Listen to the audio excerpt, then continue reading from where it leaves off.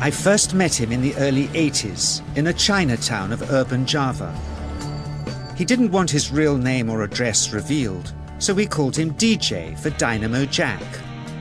He was only a healer, he said, but he did direct a powerful energy generated from his own body into his patients. Sometimes he used the needles, sometimes just his hands.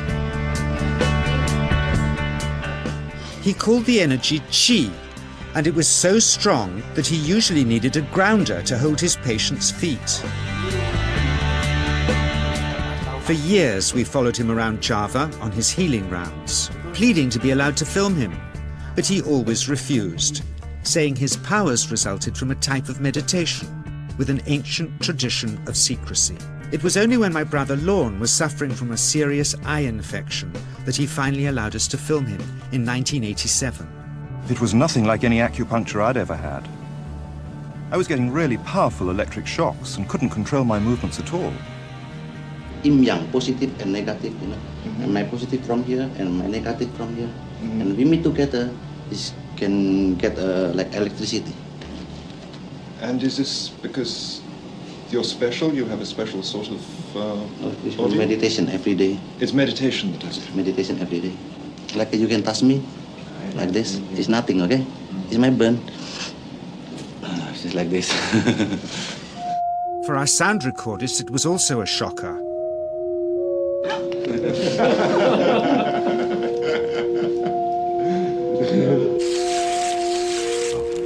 He then took our newspaper outside and showed us how Qi can also be used to set things on fire.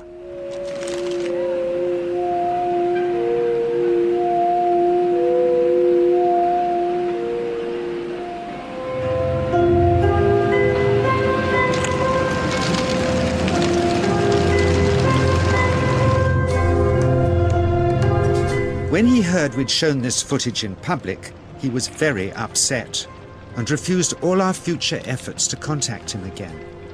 As the years passed, we sadly resigned ourselves to never seeing him again. My brother Lorne never did, for by 1997 he was already dead, when I again found myself with DJ, now treating me for an eye problem. But it wasn't this that brought me back. He had tracked me down out of the blue and invited me to tell me a story. He had just returned from 2 years on a deep meditational journey, alone in the heart of Borneo.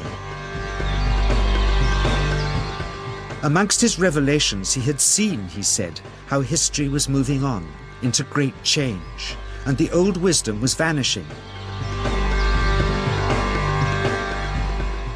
So he'd called me back to film just enough of him to remind us that we all have undreamed of powers sleeping within us, and that there's nothing special about him except for his training in waking them.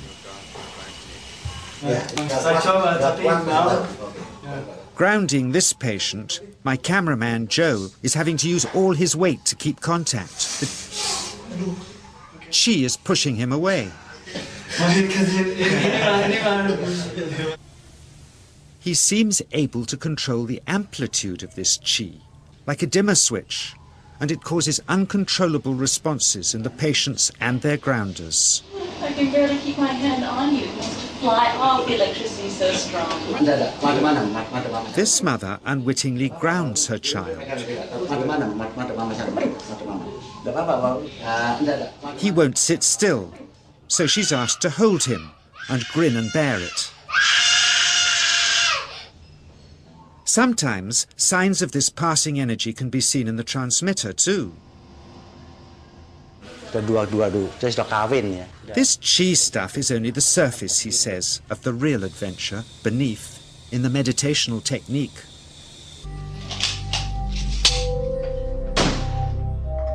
Projecting Qi from the palm of the hand can also be used to resist rifle pellets, he says.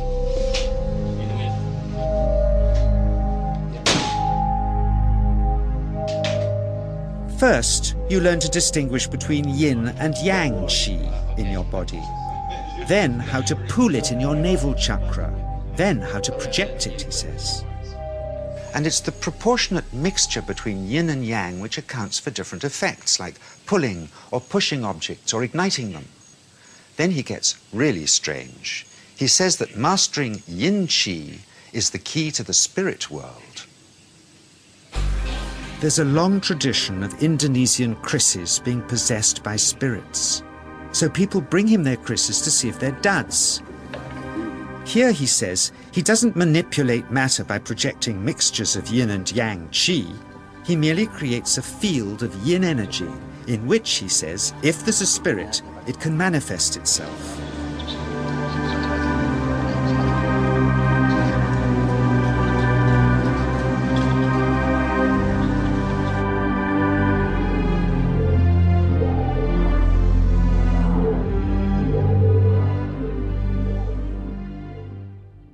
So I invited a small group of scientists back from the United States with measuring equipment to test if DJ was for real. And if so, where might this energy belong on the electromagnetic spectrum? Catherine Cook, CEO of the Mind Science Foundation in Texas. Dr. Roger Nilsson, a Swedish medic and international racing sailor. Dr. Greg Simpson, a physicist from New York's Albert Einstein University, and Andreas Polak, one of DJ's Australian students. The visitors are confident they'll uncover him as a fraud in no time. Greg is the first guinea pig, and he's uncomfortable about showing that he can feel anything at all. Dr. Roger doesn't know what to expect.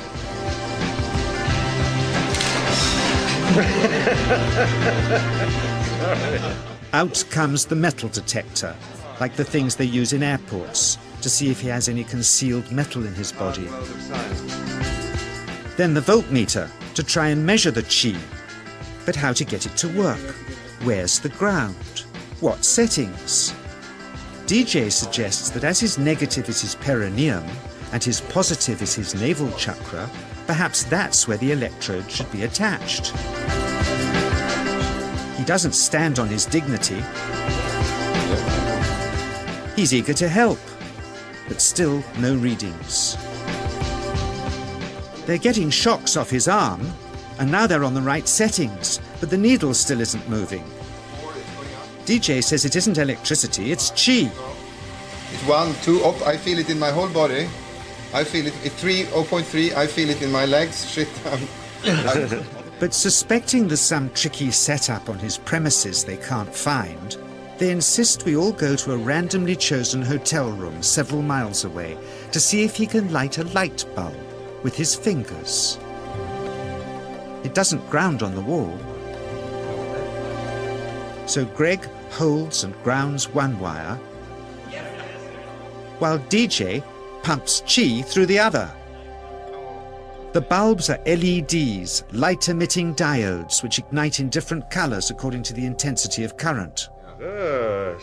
on, off, on. Brilliant. Oh, you're blinking. Things were going well. DJ was enjoying it too, until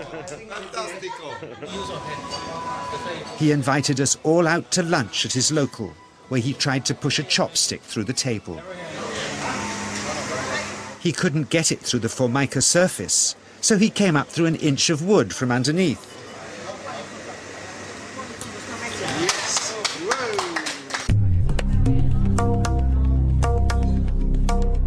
Not only did he draw his own blood, but a chopstick splinter had caught Alison here between the eyes, drawing more.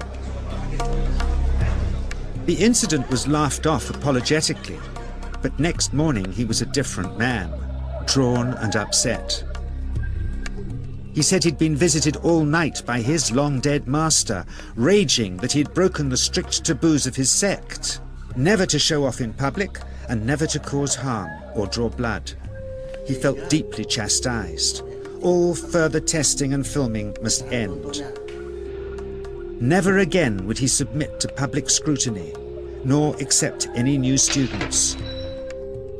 He would sink from sight and continue his healing in obscurity, as he had done since before we met him in the early 80s and had always told us was right.